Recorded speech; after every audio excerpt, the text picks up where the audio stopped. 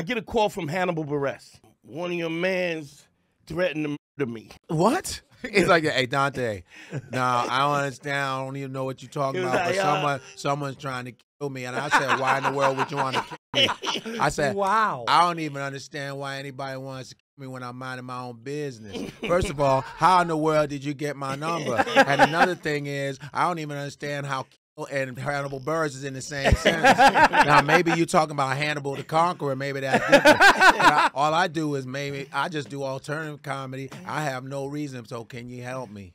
So amazing.